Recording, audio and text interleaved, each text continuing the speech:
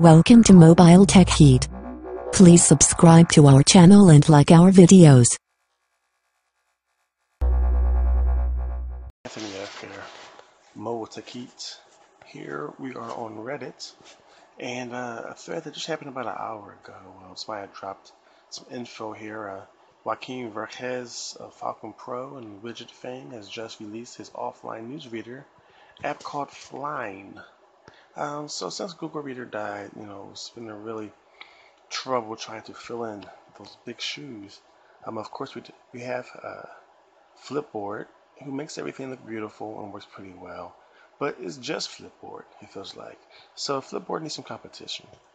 So here we have Joaquin. He's doing something different. It's an offline reader.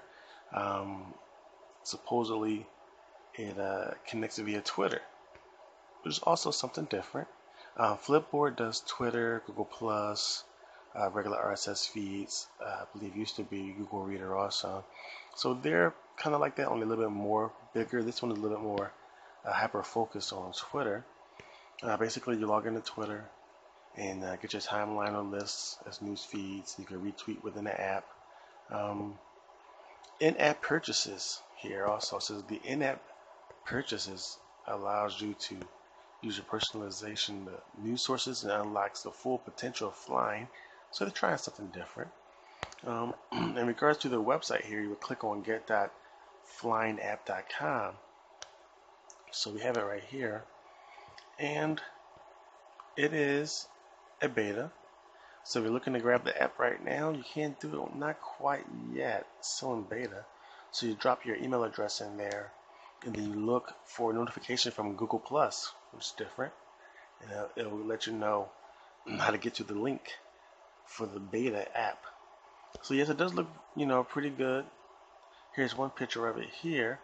We'll go through some screenshots, more screenshots, and here we see a full potential of Flyne.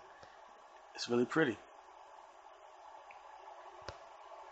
Kind of throws everything in.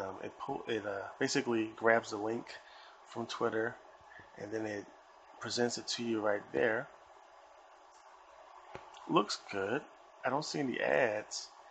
Usually blogs are a little bit antsy when you don't show their ads, because you're viewing their content without advertisements. They don't get paid. They don't like that. I found that out the hard way. So even if you are promoting them right here, you're promoting them, they're not getting paid for it, supposedly. So even here, hopefully these are just excerpts. As you can see, they look to be just excerpts. So you have to still click on these titles to get to the full website.